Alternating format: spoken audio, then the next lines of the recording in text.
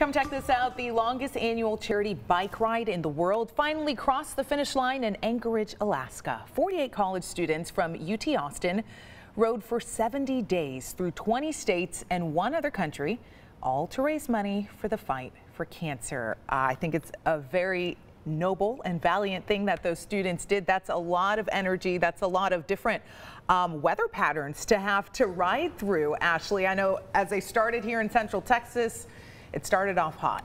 Yeah, and then depending on where route they went through, they probably had to deal with some rain, probably some cooler temperatures, the whole nine. But as they return back to Central Texas, it's going to be hot, probably as hot as when they just left. But the good news is by the time we get to the later half of this work week, that's when some changes are going to be on the way. Not only are we going to see cooler, a little bit more seasonable temperatures, but we also have the chance to see some of that necessary rain, and we could use both right now, considering we're up to 61 triple-digit days for the year, usually on average only seeing about 20. Since the month of May, we've been on this leaderboard when it's come to the hottest months on record. No different for the month of August. We're at the #2 spot right now that we're halfway done through the month. And today and tomorrow's forecast really not helping out with that. We're also on the board for one of the driest starts to the year on record. Only picked up a trace of rain in total this month, and we are well below average. Now, unfortunately,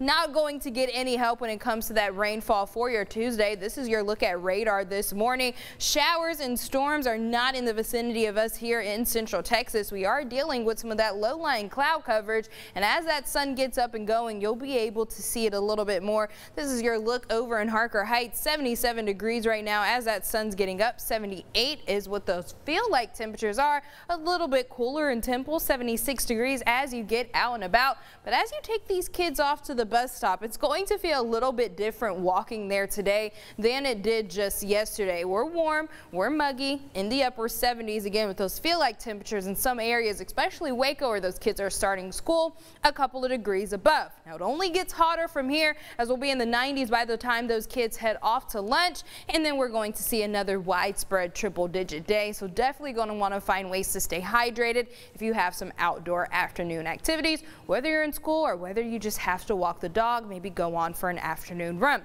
Tomorrow, afternoon runs aren't going to be probably something you'll want to do, as we'll see another widespread triple-digit day, a couple of degrees hotter versus today, and then we get to your Thursday, and that's really when we're going to start to see some of those major changes. Pop-up showers are going to be possible by the time we get into your Wednesday afternoon. That's because of a cold front moving from North Texas is going to start to make its way further south, but our main activity is going to hold off into your Thursday late morning into Thursday early afternoon. Showers continue as you start to head home from work. Heavy rain is going to be something that will be possible during this time frame, and then we'll start to dry things out as you head to bed. Now, heading out the door Friday morning, maybe you want to get that umbrella by the time you head home from work. However, we'll start to clear things out. Then we have a chance for some light showers for your Saturday afternoon, just scattered in nature. So what we're dealing with, again, that heavy rainfall is really going to bring these rainfall totals to where we really need them to be, considering we're in that exceptional drought,